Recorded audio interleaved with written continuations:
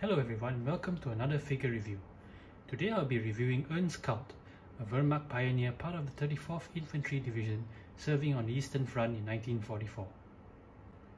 Here's a shot of the front of the box, and here's a shot of the back of the box. As you can see, this figure was released in 2005, which means I'm afraid some of the leather equipment has sadly deteriorated, which I will show you shortly. Here's a different photo of him on the top of the box. And here's a look of the inside of the box with all the equipment and Ernst himself. And here he is with all his equipment out. Here is the man himself.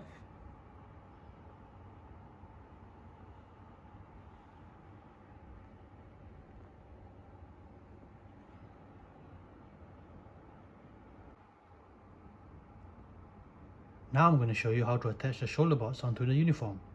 But first, let's remove the uniform from the figure. And here's the uniform with the two shoulder bolts.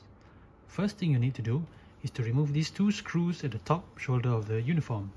As you can see, this is one screw and this is another. So just unscrew them.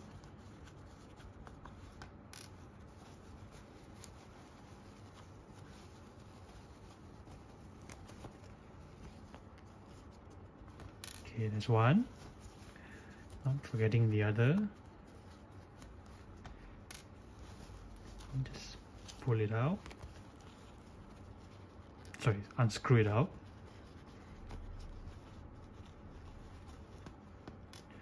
Okay, and now as you can see, the two screws are gone. Next, what I like to use is the bayonet it comes with, because it's the perfect size.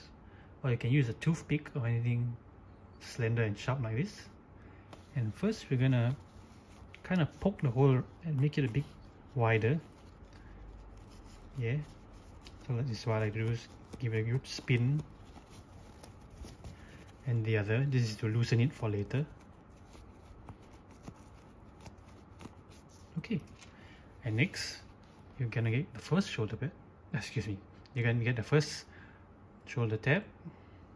Okay, try and kind of squeeze it in there like so. And if you can't really push it through, what I like to use is once again the bayonet. Very gently just poke the hole, and voila. And next you're going to fold it downwards like this. Okay, and get the screw from just now, poke it in the hole.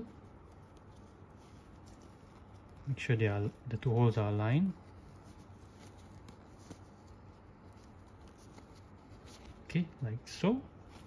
And put it back into the hole. Then make sure it juts out of the other side. Don't worry, it's quite tough. It won't break, that I know of. Aha! Okay, and there we go. And unscrew it. Screw it back. Oh, excuse me. And do the same for the other. Once again, make sure it's facing the right way. Okay, slot it in and poke it through.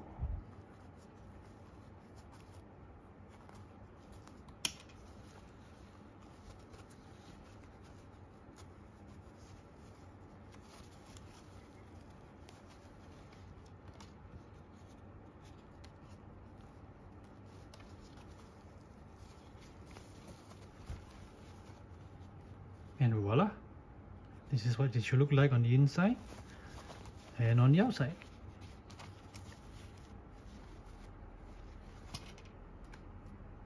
Here's the figure with his winter pants on. Here are the weapons the figure comes with.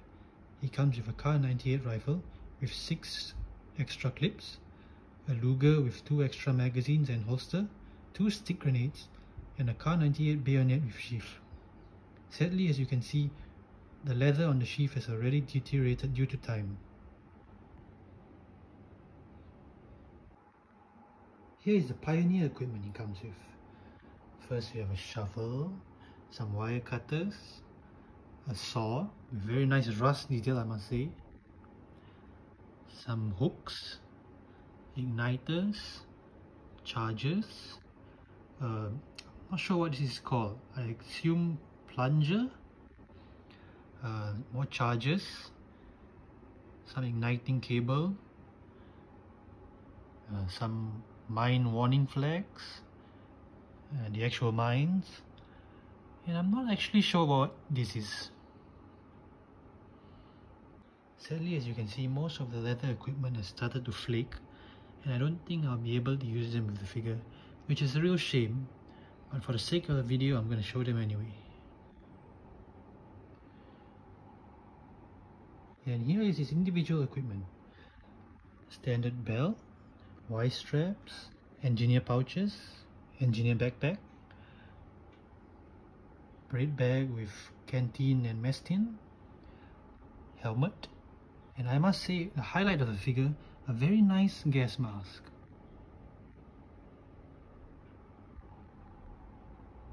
And here's the figure fully assembled and ready. Let's start with the head. As you can see, beautiful brown helmet and winter gas mask. You don't get many of those. These Y straps, which I had to replace because his was flaky. Rifle, 2 stick grenades, engineer pouches, Luger holster, and his mines, his pants, and as you can see I put his bayonet, excuse me, in his boots because the sheath was kind of flaky also, and the rest of his equipment. I forgot to mention he comes with a very nice piece of barbed wire which you can display.